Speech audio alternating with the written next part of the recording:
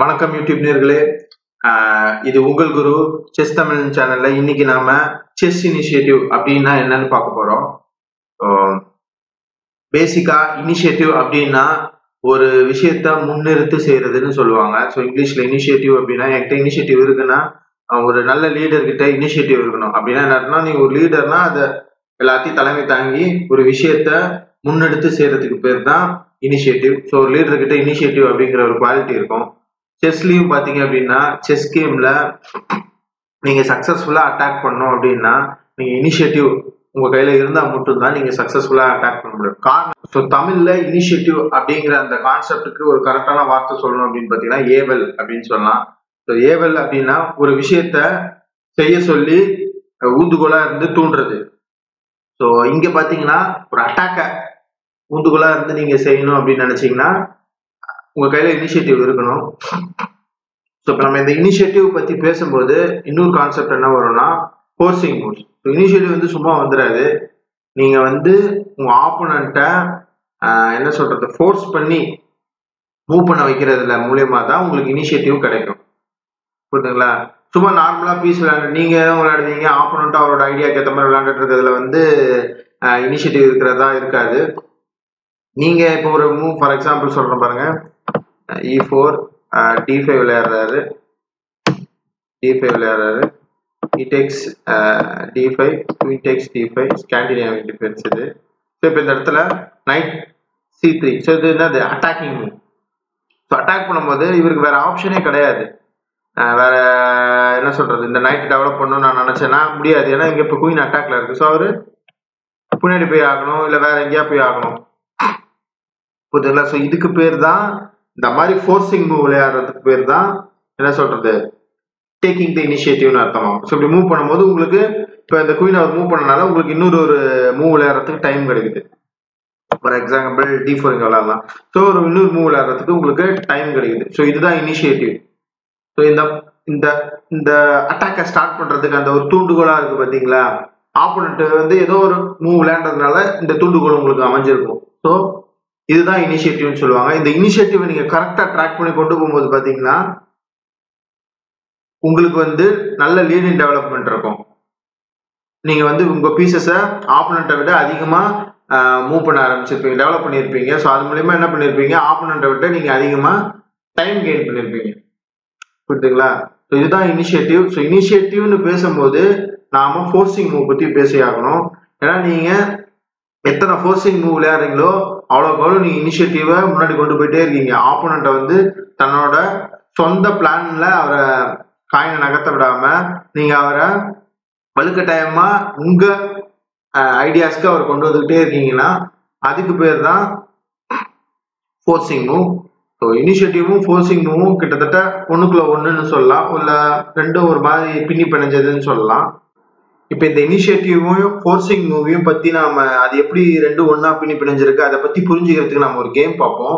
இந்த கேம் பாத்தீங்க அப்படின்னா பால் மார்ஃபி அப்படிங்கிறவரு, அவர் வந்து ஒரு யூஎஸ்ஏ செஸ் பிளேயர், 1850s வாழ்ந்தவர். ஸோ அந்த பீரியட்ல வந்து இந்த செஸ் சாம்பியன்ஷிப் அப்படிலாம் கிடையாது. அந்த பீரியட்ல ப்ரிடாமினண்டா எல்லாரும் டாமினேட் பண்ணிட்டு இருந்த ஒரு மிகப்பெரிய செஸ் பிளேயர். ஸோ அவர் தான் ஒரு என்ன சொல்றது இனிஷியேட்டிவ்காக பானை சாக்ரிஃபைஸ் பண்றது, பீஸை சாக்ரிஃபைஸ் பண்றது, ஏன் குயினே சாக்ரிஃபைஸ் பண்றது அப்படிங்கிற மாதிரிலாம் கேம்ஸ் விளையாண்டு தன்னோட ஆப்போனன்ட்ஸ்ல அந்த காலத்துக்கட்ட ஆப்போனன்ட்ஸ்க்குலாம் அது புரியல. ஸோ அவங்களுக்கு பொறுத்த வரைக்கும் பானை நம்ம கொடுத்தோம் அப்படின்னா பானை அக்செப்ட் பண்ணிக்கணும், பானை நான் வாங்க மாட்டேன்னு சொன்னா அது வந்து அசிங்கம் அப்படின்ற மாதிரிலாம் நினைச்சிருந்தாங்க. அது வந்து ஒரு என்ன சொல்ற ஒரு 200 வருஷத்துக்கு முன்னாடி அந்த ஒரு ஐடியாலஜில இருந்தது. ஸோ பானை நான் கொடுக்குறேன் அப்படின்னா இவர் எதுக்காக கொடுக்குறாருன்னா அந்த இனிஷியேட்டிவ் கெயின் பண்றதுக்காக தான் இவர் கொடுத்துருப்பாரு, பானை சாக்ரிஃபைஸ் பண்ணுவாரு. இந்த இனிஷியேட்டிவ் அப்படின்ற கான்செப்டா அந்த பீரியட்ல புரிஞ்சிக்கல, ஆனா இவர் நல்லா புரிஞ்சு வச்சிருந்தார் பால் மார்ஃபி. அவரோட கேம்ஸ் எல்லாம் நீங்க பாத்தீங்கன்னா நம்ம ஒரு பிகினரா இருக்கும் போது பால் மார்ஃபியோட கேம்ஸை படிச்சு வளர்ந்தோம் அப்படின்னா நமக்கு அடிப்படை செஸ் வந்து ரொம்ப அற்புதமா புரியும். ஸோ அதனாலதான் அவரோட கேம் இதை எடுத்து நான் உங்களுக்கு ஒன்று காட்டுறேன். ஸோ பார்ப்போம். பால் மார்ஃபி தான் இங்க ஒயிட், பிளாக் வந்து James மெக்கோனல். So ball Murphy E4 விளையாடுறாரு, James மெக்கோனல் E5 விளையாண்டுருக்காரு. knight F3 attacking the E5 pawn, E5 pawn attack பண்றாரு. உடனே அவரு குயினை மூவ் பண்றாரு. ஸோ இது வந்து கரெக்டான டிஃபென்ஸ் கிடையாது. இது வந்து நிறைய பிகினர்ஸ் இந்த மாதிரி விளையாடுவாங்க. குயினை இங்க கொண்டு வர்றது, அடுத்து வேற மூவ் விளையாண்டாலும் இந்த பிஷப் இங்க கொண்டு வர்றது, கொண்டு வந்து இது ஒரு ஓப்பனிங்காவே விளையாடுவாங்க பிகினர்ஸ். பட் ஆனா இந்த இதுல என்ன பிரச்சனை அப்படின்னா, குயின் முன்னாடியே வந்துறதுனால இந்த கேம்ல ஒரு அதை காட்டுவார். குயின் முன்னாடியே வந்துறதுனால இந்த குயினை அட்டாக் பண்ற மாதிரி நம்ம மூவ் விளையாட ஆரம்பிச்சுட்டே இருக்கலாம். இப்போ இந்த குயின் அட்டாக் பண்ணிட்டே இருந்தீங்கன்னா நீங்க என்ன கெயின் பண்றீங்க? இனிஷியேட்டிவ் கெயின் பண்ண ஆரம்பிச்சிருக்கீங்க. இப்போ இந்த இடத்துல உங்களுக்கு இனிஷியேட்டிவ் கெயின் பண்றதுக்கு அந்த ஒரு தூண்டுகோல், அதாவது இங்க இருக்க ஒரு ஏவலை ஏவுறதுக்கு உங்களுக்கு இருக்க அந்த தூண்டுகோல் வந்து இங்க இருக்க குயின் தான். ஸோ இந்த குயினை பார்த்து நீங்க அட்டாக் பண்ணிட்டே இருந்தீங்கன்னா நீங்க இனிஷியேட்டிவ் கெயின் பண்ண ஆரம்பிச்சிருவீங்க. பிளஸ் நீங்களும் உங்க பீஸை மூவ் பண்ண ஆரம்பிப்பீங்க. ஸோ ஆப்போனண்ட்டை விட டைம் லீட் இன் டெவலப்மெண்ட்ல இருப்பீங்க. ஸோ அது எப்படி நடக்குதுன்னு பாருங்க. நைட் C3 நைட்டு டெவலப் பண்ணியிருக்காரு. C5. ஸோ இந்த புஷ்க்கு ட்ரை பண்றாரு, சென்ட்ரல் புஷ்க்காக ட்ரை பண்றாரு, சென்டர் அட்டாக் பண்ண பாக்குறாரு. இவர் உடனே ஸ்ட்ரெயிட்டாவே சென்டர் அட்டாக் பண்றாரு. D4 E takes D4 பாருங்க, counter attack. So taking the initiative. நான் என்ன சொன்னேன், இப்போ இந்த இடத்துல குயின் இல்லாம இருந்து நைட் இருந்ததுன்னு வச்சுக்கோங்களேன். இந்த இடத்துல இப்போ இதுவும் அட்டாக் பண்ணுவார், இவரும் அட்டாக் பண்ணுவார்னா இவரும் இதை கேப்சர் பண்ணலாம், இவரும் இதை கேப்சர் பண்ணலாம். கேம் கொஞ்சம் ஈக்குவலா போயிட்டு இருக்கும். பட் இப்போ குயின் அட்டாக் பண்றதுனால உங்களுக்கு அந்த ஒரு ஏவு தன்மை உங்களுக்கு கிடைக்குது. ஸோ அட்டாக் பண்றீங்க. ஸோ இப்போ இவர் குயினை மூவ் பண்ணி ஆகணும்.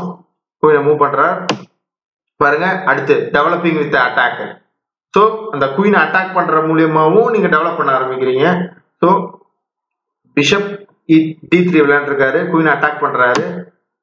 இவரு தன்னோட டெவலப்மெண்ட்ல கான்சென்ட்ரேட் பண்ணாம பானை கேதர் பண்றாரு. ஆக்சுவலா இந்த பானை வந்து அவர் சாக்ரிஃபைஸ் பண்ணியிருக்காரு. மார்ஃபி எதுக்காக சாக்ரிஃபைஸ் பண்றாருன்னா இனிஷியேட்டிவ் கெயின் பண்றதுக்காக சாக்ரிஃபைஸ் பண்றாரு. ஸோ எப்படி அந்த இனிஷியேட்டிவ் கொண்டு வராரு பாரு. திருப்பி இங்க இருக்க இனிஷியேட்டிவ் ஃபேக்டர் வந்து குயின் தான். திருப்பி அந்த குயின் அட்டாக் பண்றாரு. ஸோ இந்த இடத்துல நைட் சப்போர்ட் இருக்கு, அதனால குயினால அதை கேப்சர் பண்ண முடியாது.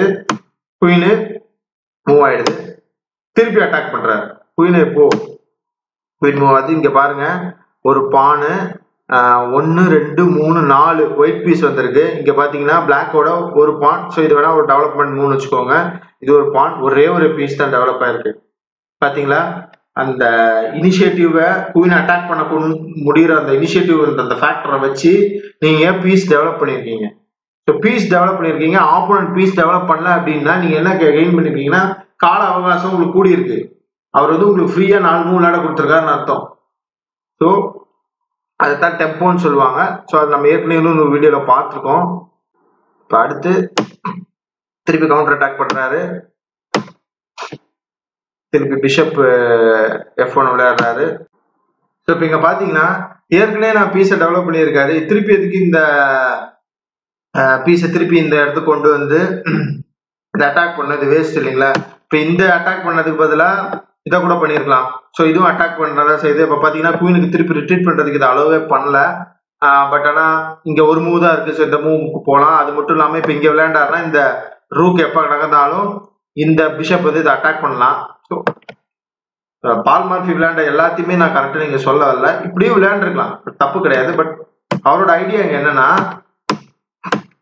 இந்த குயினை வச்சு இந்த குயினை அட்டாக் பண்ணிட்டே நான் வந்து இந்த பானை கேப்சர் பண்ணணும்னு நினைக்கிறேன்.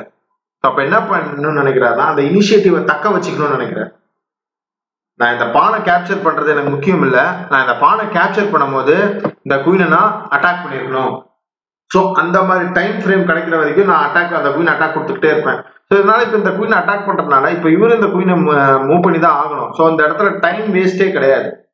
இப்போ பாத்தீங்கன்னா ஒயிட்டுக்கு வந்து டைம் வேஸ்டே ஆகல. ஆக்சுவலா டைம் கெயினிங்ல தான் இருக்காரு. இன்னமும் பாத்தீங்கன்னா 1 2 3 பீஸ் டெவலப்ல தான் இருக்காரு. இவர் ஒரு பீஸ்ல தான் டெவலப் பண்ணியிருக்காரு. ஸோ அந்த டைம் வேஸ்ட்ன்ற அந்த கான்செப்ட் இப்ப கிடையாது. காரணம் என்ன, அவர் ஏற்கனவே டெம்போ வின் பண்ணிட்டனால, ஏற்கனவே கால அவகாசம் அவர்கிட்ட அதிகமா இருக்கிறதுனால அவருக்கு இந்த பிரச்சனை இல்லை.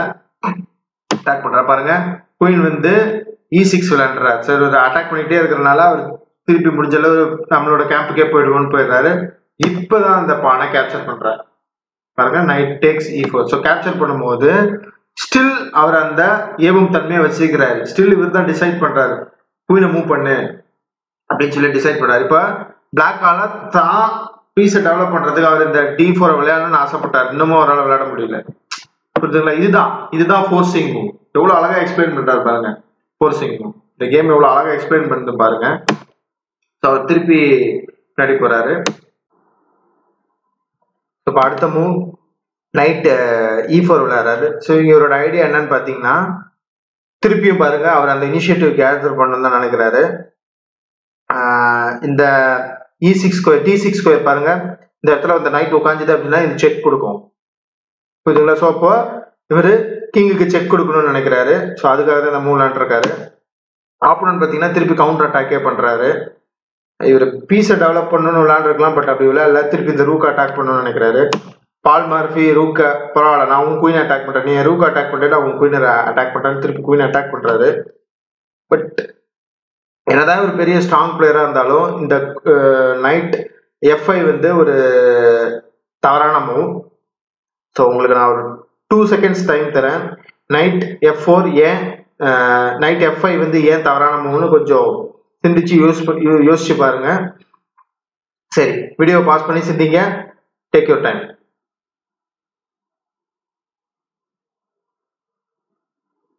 ஓகே, ஸோ நீங்க யோசிச்சிருப்பீங்கன்னு நினைக்கிறேன். அதே சேம் கான்செப்ட் தான், forcing move, queen B4. So check தான் இருக்கிறதுல மிகப்பெரிய ஃபோர்சிங் மூவ். ஸோ குயினை வந்து B4 மூவ் பண்ணி என்ன சொல்ற, செக் கொடுத்து குயின் அட்டாக்ல இருந்து தப்பிக்கலாம். ஸோ இப்போ இந்த எது விளையாண்டாலும் சரி, இப்போ குயின் செக் மட்டும் கொடுக்கல, இந்த நைட்டையும் அட்டாக் பண்ணியிருக்கு. ஸோ அதனால இந்த குயின் இப்படி அட்டாக் பண்ணி தப்பிக்க முடியாது. ஏன்னா குயின் அட்டாக் பண்ணா, ஃபார் எக்ஸாம்பிள் இப்படி அட்டாக் பண்ணா இப்படி கேப்சர் பண்ணி செக் கொடுத்து தப்பிச்சிடலாம். ஸோ திருப்பி இதுவும் அட்டாக்ல இருக்கு, செக்லயே இருக்கீங்க, இதுவும் அட்டாக்ல இருக்கு, இதுவும் அட்டாக்ல இருக்கு. ஸோ இந்த இடத்துல இந்த மூவை வந்து பால் மார்ஃபி மிஸ் பண்ணிட்டாரு. ஸோ இதை வந்து பார்த்தீங்கன்னா பிளாக்கும் மிஸ் பண்ணிடுறாரு, E6 விளையாடுறாரு. So queen E6 விளையாடுறாரு. இந்த இடத்துல வந்து நமக்கு பால் மார்ஃபி கரெக்டா விளையாண்டாரா அப்படிங்கிறது முக்கியம் இல்லை, அந்த இனிஷியேட்டிவ்ன்ற கான்செப்டை வந்து இவர் எப்படி ஹேண்டில் பண்ணியிருக்காரு, எப்படி புரிஞ்சிருக்கிறாருன்னு பார்க்கறதுக்கு தான் இந்த கேமை நான் உங்களுக்கு சொல்றேன். இப்போ பாருங்க, அடுத்து உடனே திருப்பி அந்த இனிஷியேட்டிவை கேதர் பண்றாரு. So D6 check, night D6 check, இவர் பிஷப் வச்சு டேக் பண்ணிடுறாரு, திருப்பி கேப்டன் திருப்பி செக் கொடுத்துறாரு. ஸோ வேற வழி இல்லை, கிங் மூவ் பண்ணி தான் ஆகணும். இப்போ பாரு, அடுத்த attacking move bishop C4. Queen attack வந்து குயின் அட்டாக் பண்றது மட்டும் இல்லாம அதுக்கு பின்னாடி இருக்க பான் பாருங்க F7 அட்டாக் பண்ணுது. ஸோ இது எக்ஸ்ரே அட்டாக்னு சொல்லுவாங்க. நான் என்ன சொல்றேன்னா புறமுதுகு தாக்குதல்னு சொல்லலாம், முதுகுக்கு பின்னாடி இருக்கிறத தாக் பண்ணுது. ஸோ புறமுதுகு தாக்குதல் நம்ம தமிழ்ல சொல்லலாம். ஸோ குயினை மூவ் பண்றாரு, நைட் டேக்ஸ் F7 செக், அங்க செக் கொடுக்குது, கிங்குக்கு வேற வழியே இல்லை, கிங்க வந்து C7க்கு மூவ் பண்ணிடுறாரு. ஸோ இந்த இடத்துல C7க்கு மூவ் பண்ணாம இருந்திருக்கலாமோன்னு தோணுது. ஸோ பால் மார்ஃபி உடனே அப்சர்வ் பண்றாரு, இவ்வளவு நேரம் குயினை அட்டாக் பண்ணி கேம் விளையாண்டுட்டு இருந்தாரு. இப்போ இந்த கிங் வந்து வெளில வந்துச்சு. இப்போ இந்த கிங்கை அட்டாக் பண்ணி தன்னோட இனிஷியேட்டிவை எப்படி அவர் டெவலப் பண்றாரு பாருங்க. இப்போ இந்த இடத்துல இப்போ அட்டாக்கிங் ஃபேக்டர் வந்து கிங் ஆயிடுச்சு. ஸோ இந்த கிங் அட்டாக் பண்ணணும்னு அந்த ஐடியாவை வச்சு அந்த ஏவும் தன்மையை எப்படி அவர் அழகா கொண்டு போறாருன்னு பாருங்க. கடைசியில மேட்ல போய் முடிப்பாரு. ஸோ பாருங்க, queen to D6 check, queen Tex D6, porn Tex D6 check. So கிங்குக்கு வேற வழி இல்லை, இங்கதான் போய் ஆகணும். King B6, bishop to E3 check. So பாருங்க எப்படி கிங்க ஓரங்கட்டிக்கிட்டே இருக்காரு பாருங்க, பானை வச்சு பிளாக் பண்றாரு. பிஷப் டேக்ஸ் C5 செக், இந்த பிஷப்பை எடுக்க முடியாது, ஏன்னா இங்க ரூக் சப்போர்ட் பண்ணுது. கிங் A5, இப்ப இந்த இடத்துல செக் கொடுத்து ரூக் A3 செக் கொடுத்து மேட் அடிக்கணும்னு பாக்குறாரு. இந்த மேட்டை வந்து தடுக்க முடியாது, ரூக் A3 மேட்டை. அவர் B5 விளையாடுறாரு, பட் யூஸ் இல்லை. So rook to A3 mat. So பாருங்க இந்த கேம்ல எவ்வளவு அற்புதமா அந்த ஏவும் தன்மை இனிஷியேட்டிவ் அப்படிங்கிற அந்த கான்செப்டை ஒரு குயின் அட்டாக் மூலியமாவும் கிங் அட்டாக் மூலியமாவும் அப்படியே கொண்டு போய் பிளாக் வந்து இந்த கேம்ல வெறும் முக்காவாசி குயின் மூவும் கிங் மூவும் தான் விளையாண்டாரு. வேற எந்த டெவலப்பிங் மூவையும் அவர் விளையாட விடாம அவ்வளோ அழகா ஒரு சின்ன பானை சாக்ரிஃபைஸ் பண்ணி அவ்வளோ அழகா கேமை நகர்த்திட்டே போயிட்டு இருந்தாரு. ஸோ இப்படிதான் நம்ம விளையாடணும். நம்மளோட இனிஷியேட்டிவை தக்க வச்சுக்கிட்டே இருக்கணும். ஸோ அந்த இனிஷியேட்டிவ் தக்க வைக்கிறதுக்கு அவர் பானை சாக்ரிஃபைஸ் பண்றாரு. ஃபர்ஸ்ட் இந்த இடத்துல மூவ் எப்போ பாருங்க, இந்த மூல தன்னோட அந்த இனிஷியேட்டிவ் தக்க வைக்க பான் சாக்ரிஃபைஸ் பண்றாரு. பிளஸ் திருப்பி அந்த இனிஷியேட்டிவை தக்க வைக்கிறதுக்கு மூவ் பண்ண மீசே திருப்பி மூவ் பண்ணிட்டு இருக்காரு. பாருங்க, மூவ் பண்ண பீஸே மூவ் பண்ணிட்டு இருக்காரு. ஸோ அதுக்கப்புறம் கரெக்டான அந்த ஃபேவரபிள் பொசிஷன் வந்து திருப்பி இனிஷியேட்டிவ் கேதர் பண்ற வரைக்கும் தான் வெட்டப்பட்ட பானை வந்து வெட்டாம வெயிட் பண்ணியிருக்காரு. ஸோ கேதர் பண்றாரு.